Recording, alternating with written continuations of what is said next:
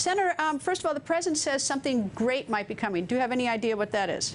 I have no idea what he's talking about. We met with him yesterday, a group of Republicans, almost all of us, and he was very positive, and I thought he was very good in the meeting, trying to listen to everybody's reservations and ideas.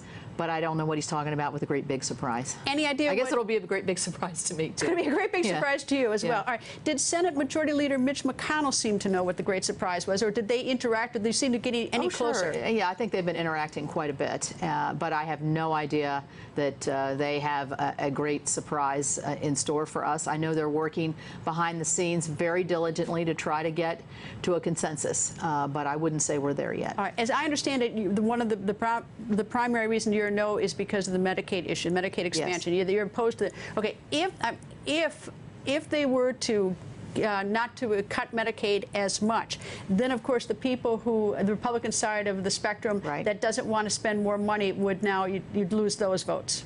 Right. I mean, it's a balancing act, and you can see it's a tough one. It's really thread in eye of a needle, and we haven't been, we are very willful people on both sides. And I think I'm advocating for a state that has almost over 30% of my constituents are on Medicaid. We have a huge opioid and drug abuse problem in our state. This Medicaid expansion population is 40% of the dollars are being used for that. That, to me, is critical as a safety net and as a way for these folks to find treatment and a cure. And I just can't leave them. I didn't come to Washington to hurt people, and I can't leave them without that kind of coverage. As a side issue, your state and Ohio as well, and actually a lot of the New England states seem particularly hit by the opioid crisis.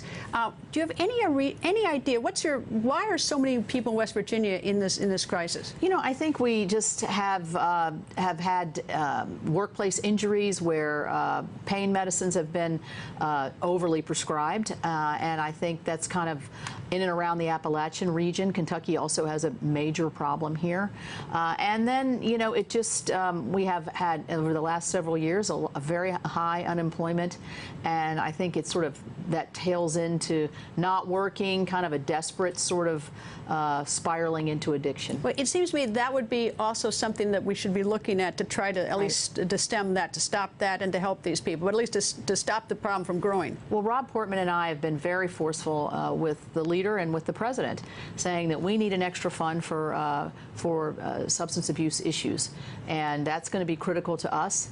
In our states, I mean, it will help every state, but for where we are, where we're sort of ground central, and for the states that don't have it, they're going to have it. All right. What about Senator Hatch, Senator McCain, Senator Collins say they're willing to work with Democrats? Are you willing to work with Democrats? Well, I have a Democrat counterpart, Senator Manchin, and we work together all the time.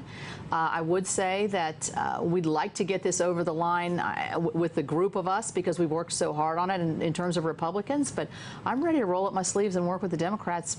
I've done it many, many times. Do you find that the Republicans are working with each other? Before we even get to the question, because the Republicans are so deeply divided, are they working together?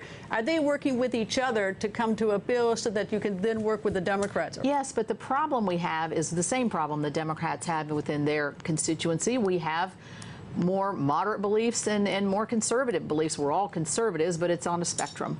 And we all have different populations. I think that's what people lose sight of. I have an expanded Medicaid population. There's a lot of people in our conference that their states didn't expand Medicaid, so it's a non-issue for them. That's where the rub is. What would you be willing to vote for?